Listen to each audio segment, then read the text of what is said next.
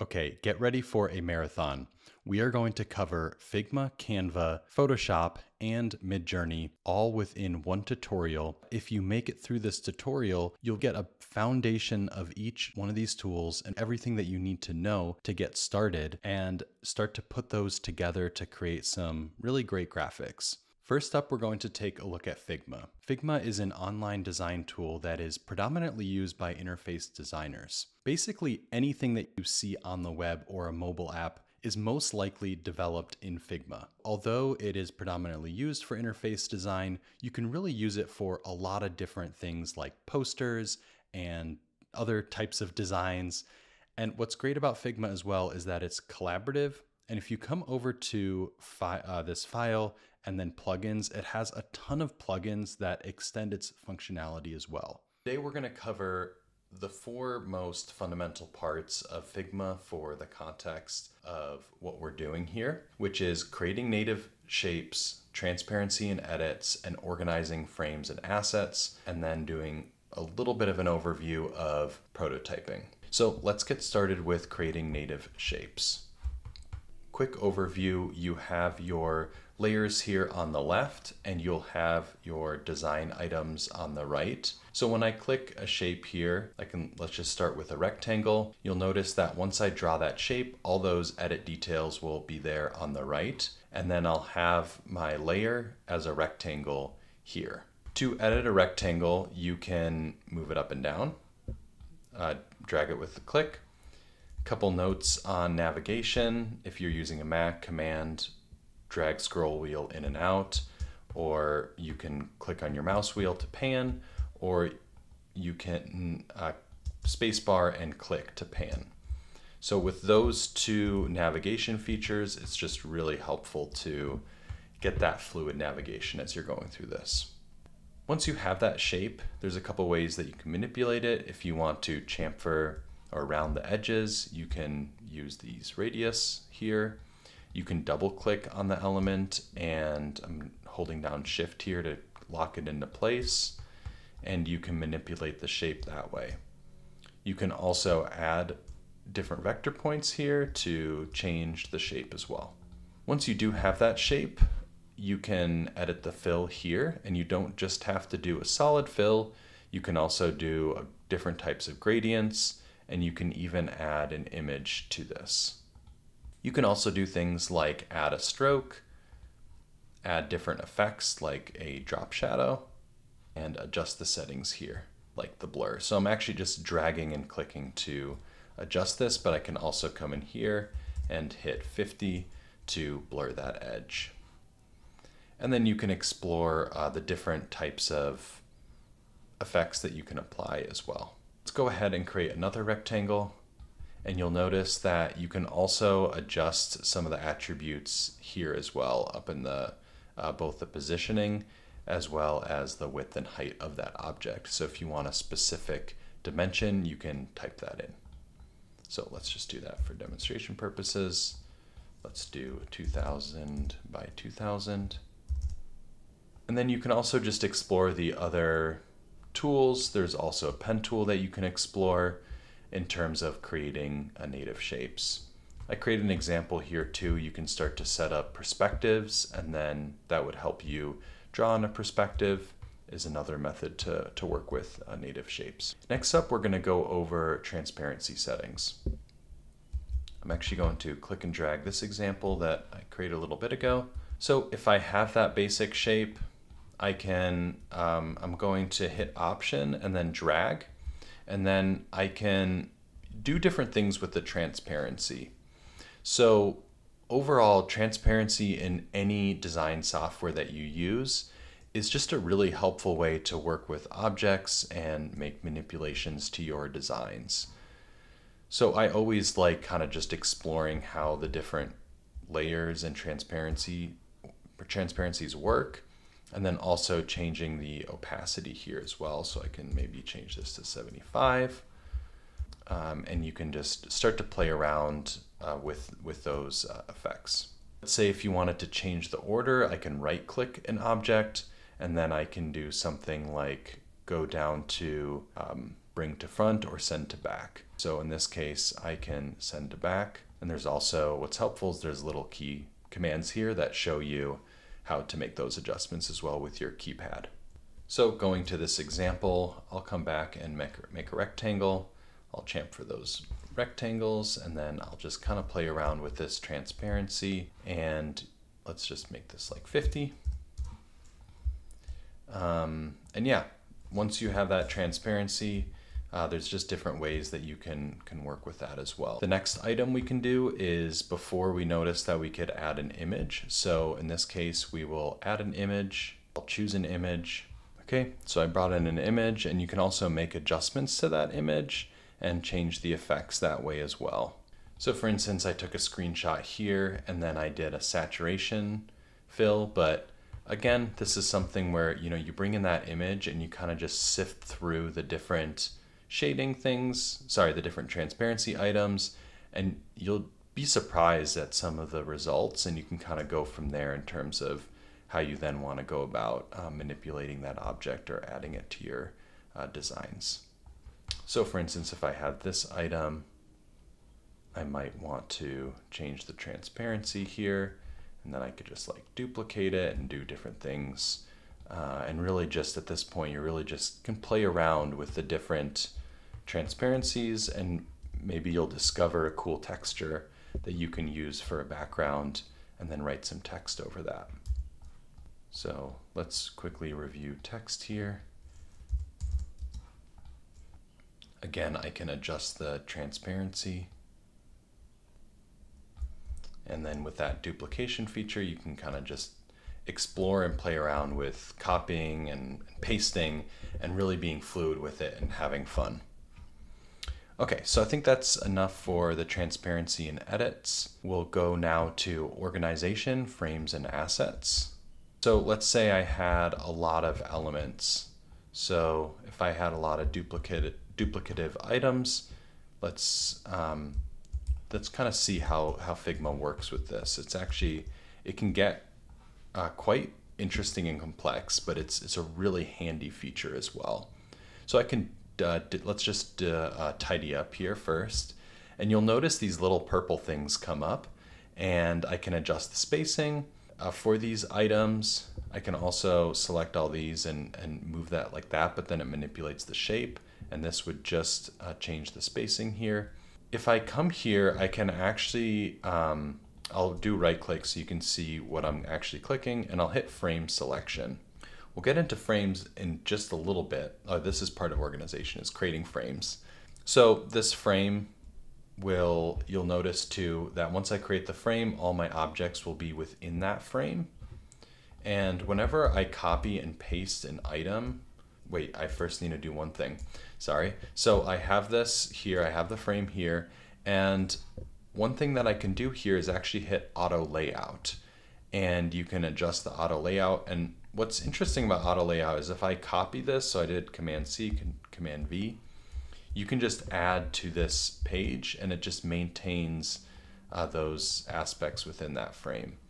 And then you can still come back here and adjust the spacing. I like to think of frames as windows, and we won't get into some of the more nuances with frames within frames and organizing content in that way. That is really more strictly for interface design, where you need to have a lot of rules based on spacing and you need to keep those consistent. But just know that you can start to organize these frames with using auto layout, as well as adjusting with the purple. For now, that's really the key thing here. Another item which is kind of interesting is, let's just say I had one shape here. I could actually turn this into an asset. Wait, I'm gonna make sure I have the object selected and turn that into an asset. Okay, so I have my frame, then I have my asset. Once I create an asset, it basically is going to create a, well, I'll just demonstrate it. But when I make a manipulation to that one shape, it's going to change all of those shapes. So it's just a really efficient way to change one thing that will change a lot of other components.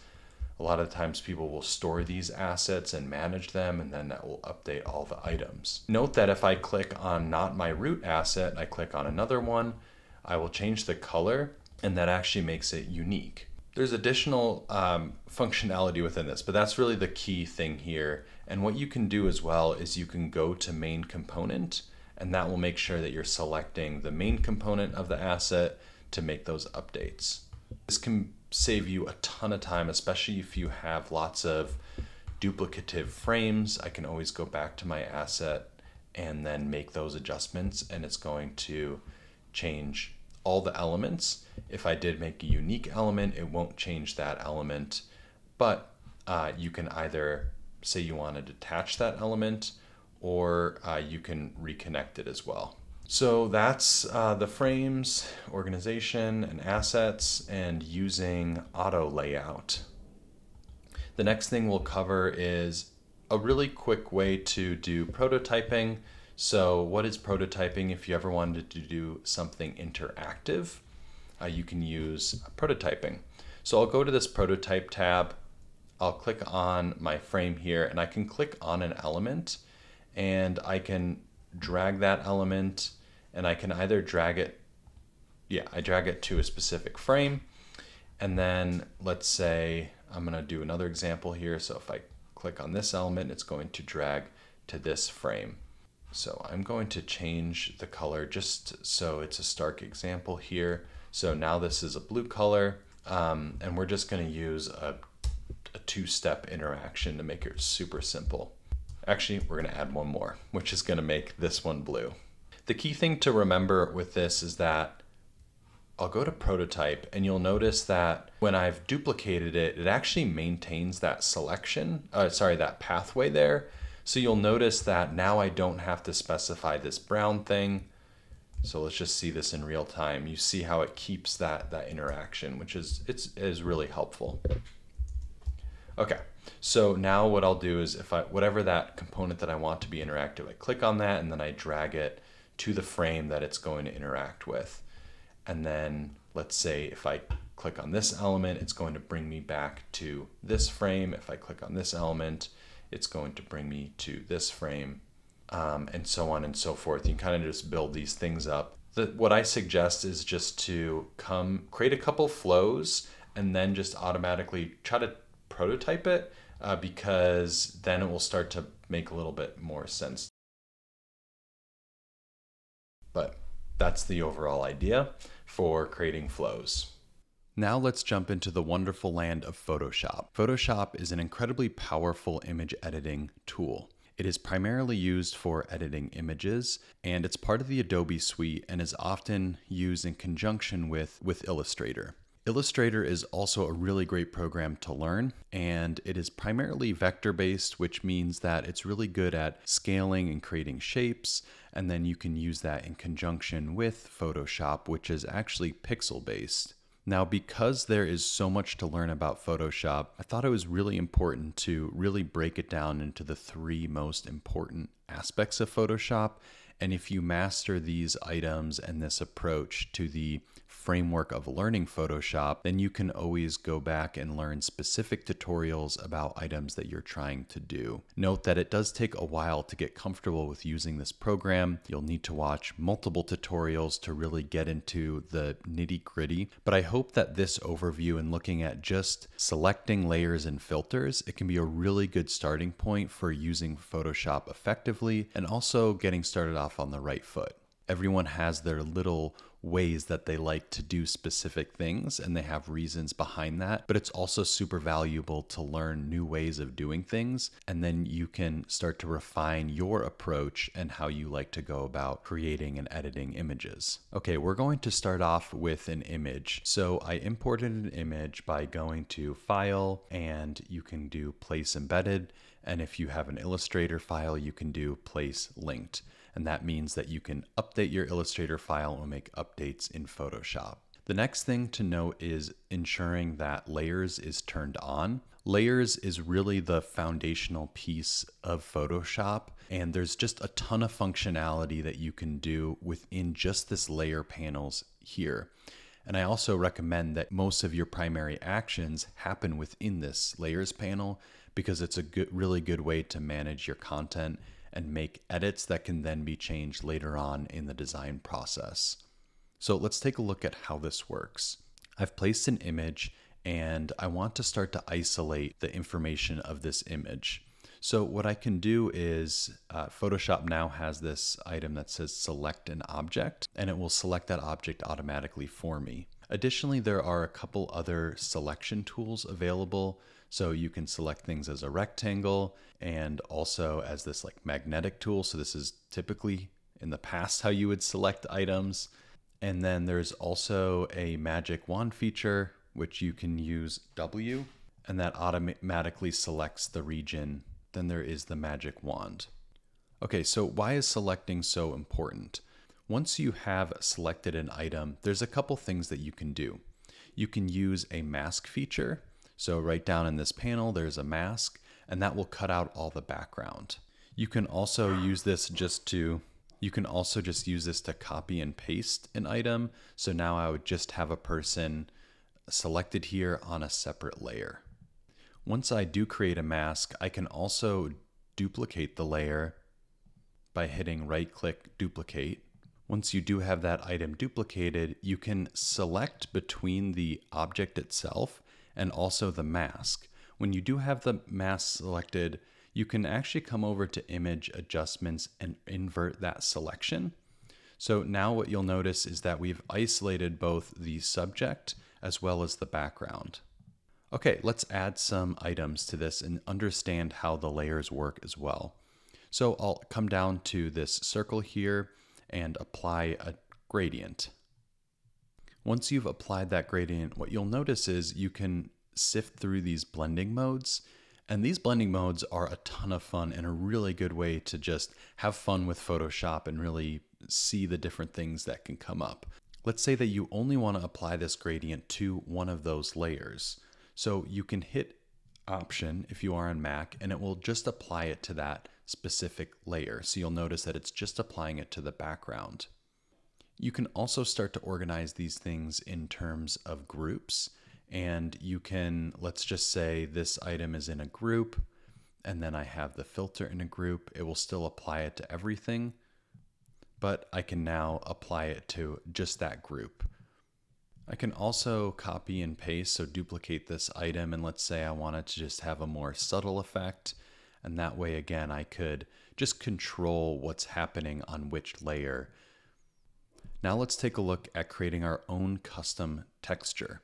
So I'm going to come here and do a solid color. I can then go to filter and go to filter gallery. I'm going to rasterize this. I don't need this to be a smart object. And you can adjust the effects here. And for this, I'm just going to start copying and pasting these items, and I'm going to continue to add a couple different filters. So I'll go back to this filter gallery and just look around on different items that I could apply. There's a texture item down here, so you can add a grain. Note that whatever color you do select, it's going to impact your filters. So if I come here and I go to filter, you'll notice that these items will now be in that color that you selected. Okay, let's do one more filter here.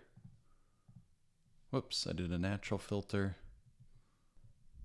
I can then go back to my blending modes and just start sifting through this and see if anything kind of pops out to me. I'm just going to click all these items and I'm going to merge the layer together. I can come down here and click merge layers. I'm going to duplicate, and I'm also going to use a blur, motion blur. Okay. And then let's just merge this item together. And then I can again go back to my image and just start exploring the different blending capacities. Now let's say you only want to apply it to a specific layer. So we'll take this and we can come down here and we can just apply it to the background, and we can also change the opacity. So here as well, I can, turn down this opacity and then increase this item as well. and then go back to the blending modes and see if anything pops out or could be interesting. You can also copy and paste this item here as well. Whoops, it didn't paste in place. And you can also use the transparency effects there as well. If you do want to make adjustments to only that object, there's two ways that you can go about this. You could do a brightness and contrast. So here I can change the brightness and contrast and just note that it's going to impact everything below this line unless I apply it to just that layer itself. Another way that you can do this is you can go to Image Adjustments, Brightness and Contrast. The only thing with this is you need to make sure that you've created a smart object, or else you won't be able to make adjustments to that images as you go, or you won't be able to make adjustment to that image as you go along. So I would have to come over here and go to Layer, Smart Object, Convert to Smart Object. Then when I come to Image Adjustments, and let's say I want to adjust the color balance, now you'll notice that I can turn on and off this effect and any effect that happens. So sometimes this is just not necessary and you can just make those minor adjustments by placing it in the layers. Other times you're going to want to be able to adjust this throughout the process. When you have that, then you can add the smart filter. At any point in the process too, you can just bring in an image or a texture. So here I brought in this texture and I can just go through those blending modes again and just see if anything kind of pops out. That would help add to the image that I'm trying to create. And then once again, you notice that it's applying it to all the layers. If I want to just apply it to that background layer, I can do that option and it applies to just that layer. And then I can come in and also do different transparency effects. I'm going to come here and duplicate that. And for now, I'll have a normal capacity and I'm going to bump this up all the way. And I'm going to go to filter again. And then again, I can add different filters and effects. And just at this point, you can kind of just scroll through these items and just see if anything kind of comes across that might look interesting to you. Again, it can be a pretty fluid process. It can come back to the different blending modes, and that's how you can just start to layer on different effects and filters and really just have fun with it. And then also just adjust opacity. At any point in the process, you can kind of like turn these things on and off and see if it's actually having an impact on your image or if it's something that you actually want or is adding to the image. What's kind of cool when I do have a smart object is that I can continue to add filters to it. So I can go to this filter gallery and I can continue to layer on the different effects. So I'll apply this one and then I can turn off and on that particular filter, which is really nice. And then at any point in the process, I can come and adjust that filter by double clicking and I can make adjustments to it. Okay, now let's add some text. I'm going to hit T and I can also come here to add text. I'll click and drag and we're going to write smash. So, sorry, I'm always a fan of mono fonts. So we will just make this pretty big. What's kind of fun about this is that first I'll just show some of the blending features. So again, first thing, just kind of go through the blending features, see if anything pops out or could be interesting.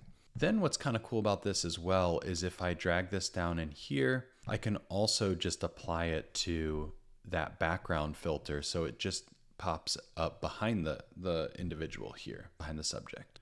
Once you've created that text layer, you can also just come here and start copying and pasting and trying out different blending modes and just, again, just like having fun with it.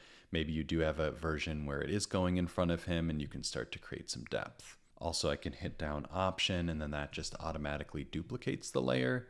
And that can also start to create some interesting effects.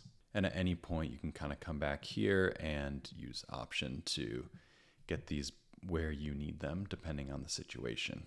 And you can also turn off the layers as well. So let's just turn these off for now. I'm going to try more of a blue color. Sometimes you won't be able to select the words and then you can just hit T. If you wanted to as well, what you can do is you can add a texture to just that specific text as well, which is pretty cool. So as you can see here, I'm just applying it to that specific text. So yeah, this can just kind of continue, and you can just see how you can just kind of keep going, and really just have fun with it.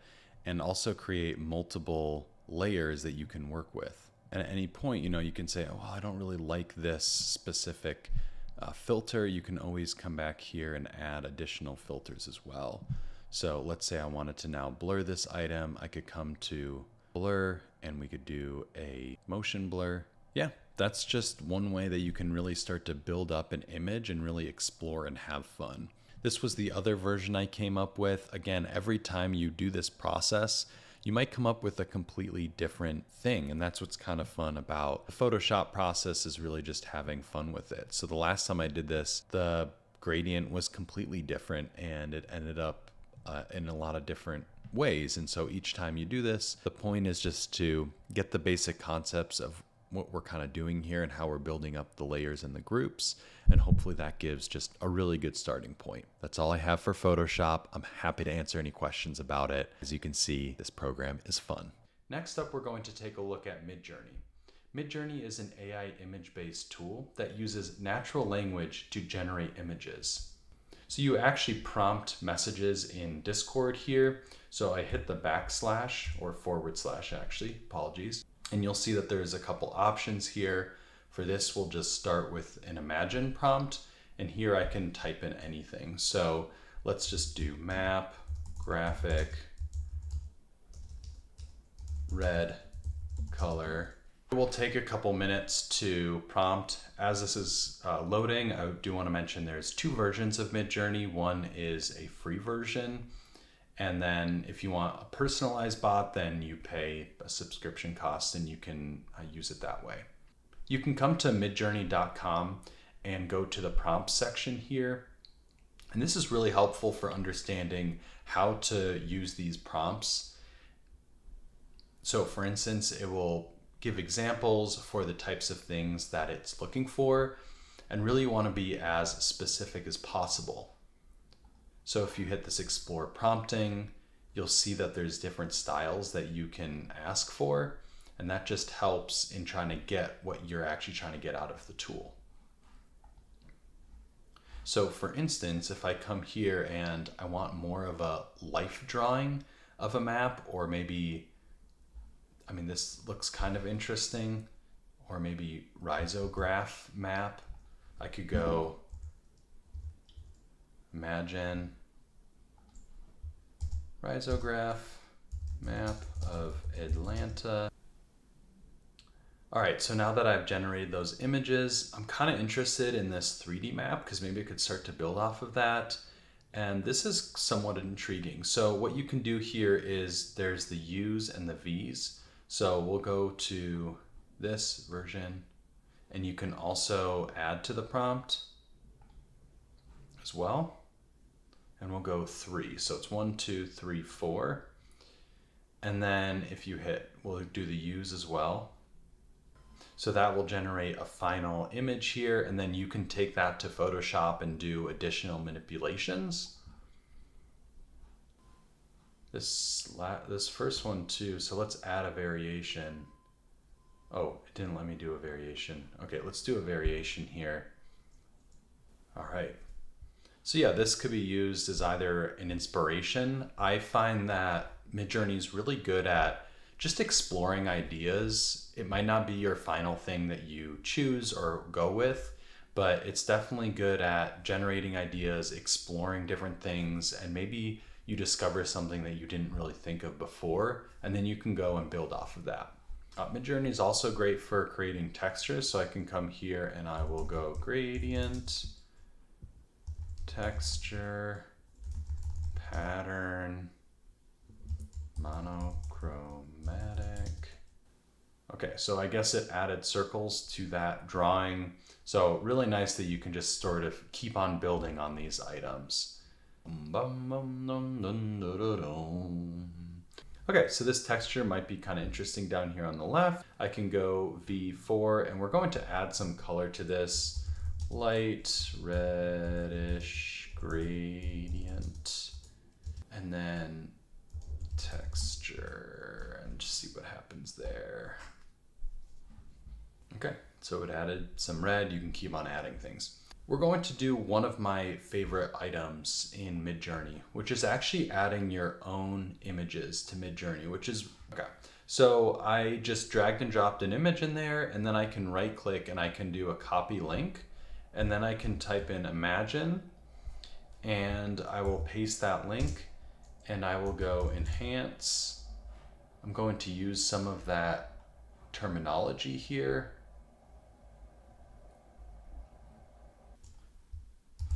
And we're actually going to just type in block print. So then it will take that image and let's see what it does. As that's loading, I want to jump back over to the Midjourney site, and you can see here that you can get pretty specific. So in this user guide, you can come down to parameters, and this is where you can start to add different types of more very specific commands and adjustments that you want. So you can change the quality, the aspect ratio. There's a lot of different things that you can do within this, and that's how you can really start to fine tune Midjourney even more. The next item that I really like about Midjourney is doing a blend. So I can add two images. So let's do that. I'll add this image, and then maybe I can add like a texture type of image. So let's actually like go up to maybe, I want a more, well, okay, let's just try this. I'm going to try some other blends as well as that's loading. And this time I'm going to actually use a word. Then we're going to, so first I'll do it with this map, and we'll go boom. And you can also add prompts to that, and yeah, just look through that website for those specific prompts. You can weight these items in different ways, so you can weight the images differently if you want more or less of something. And this is just, this is crazy. Oh my gosh. This is kind of cool. And it won't get the letters exactly right, but it will, you know, it might just spark some ideas. And you can start to work with typography maybe. So let's come back to this, and we'll go image, and you can even add up to 5 images, which is really cool. And we'll go, so a couple of things to note about Midjourney as well is that sometimes things are very symmetrical, and it's, yeah, so you have to watch out for that things don't get too symmetrical. And another thing is they typically try to place humans or faces in the image very, very frequently. In order to mitigate that, let's take this example again, and I'll copy this link, and I'm going to do imagine, and I'm going to do the same prompt, I guess, which was monochrome. But this time I will do a humans minus 0 point. So same prompt, but then we're tweaking it a little bit. Ooh, this kind of came out interesting. Is the long story short, it looks like it added humans. Okay, this time we're gonna try just no humans and see what happens.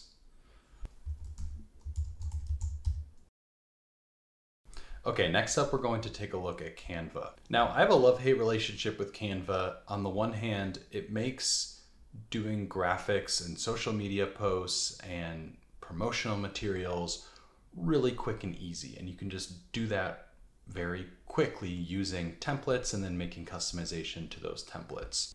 The customization features can be a little bit limiting, and some of the design tools as well within Canva are very limiting. And so overall, that's why I do prefer programs like Figma and the Adobe Suite, just because it really allows you to customize to however you like.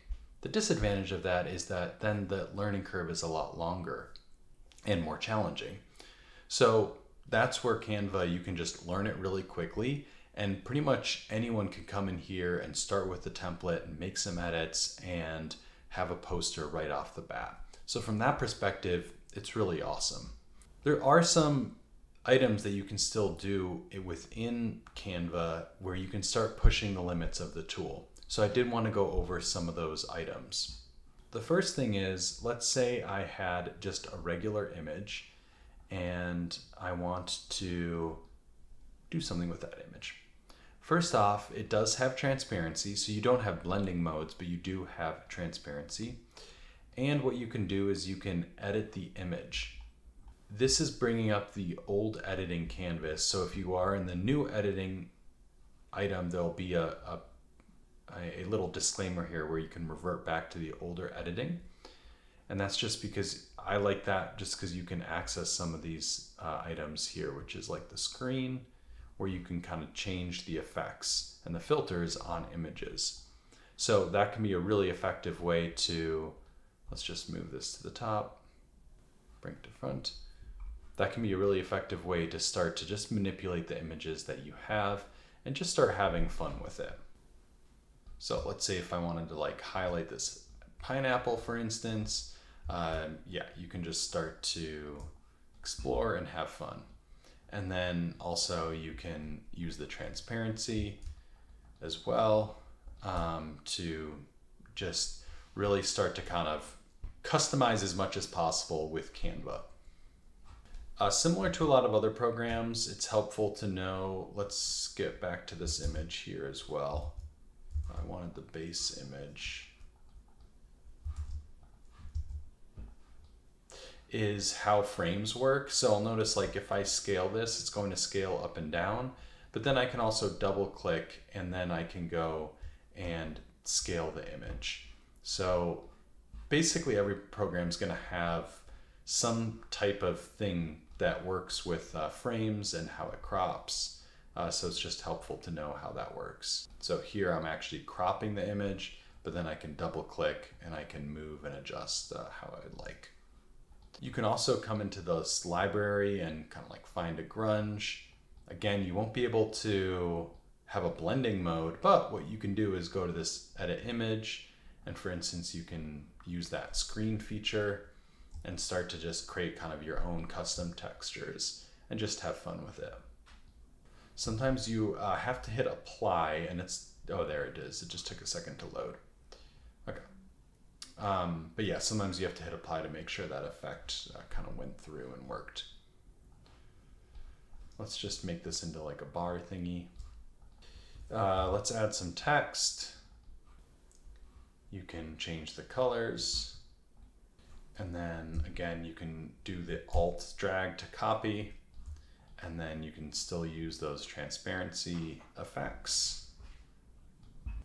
If I did want to do something like isolate this pineapple, you know, it would just take some work to do that. You can come in here and you can create shapes to like crop items, but it just takes a little bit longer. Let's see how far we can push this. I can come up here and look at frames and maybe try to find something that would be similar, like an oval shape. And then let's just copy and paste this item in there. Sorry, drag there. Or try to isolate just. Okay, so now we have successfully isolated just the pineapple. Oh gosh, sometimes it connects this in weird ways. Also, I don't need this to be a stroke. Okay, for right now, I don't know how to get rid of this stroke, so I'm gonna just keep it for now. And let's see what we can do here. So you can start to isolate things, but yeah, this is just a little bit more challenging. I'm sure there's a way to get rid of this stroke. Don't know it off the top of my head, but that's completely fine. We can go ahead and figure that out. But just to see how you can start to explore this, I do really like the option command where you can just copy, drag, and paste. That can be really nice to do. There's also effects, so you can, yeah, have fun, add different effects, and see what kind of options there are. That's about it. I hope you enjoyed this, and I know we went through these programs really quickly, and you might need to go back and do some additional learning for these tools, but I hope that at least gave you a framework for how to think through each one of these tools. Start to really explore and have fun with these tools. The point is to feel fluid in them and not have the tool limit your imagination, and actually have them use them in a way that actually generates new ideas, and that is a more fluid and process where you can start discovering things through these tools rather than them limiting your imagination. So that's all I have today, and I will see you around.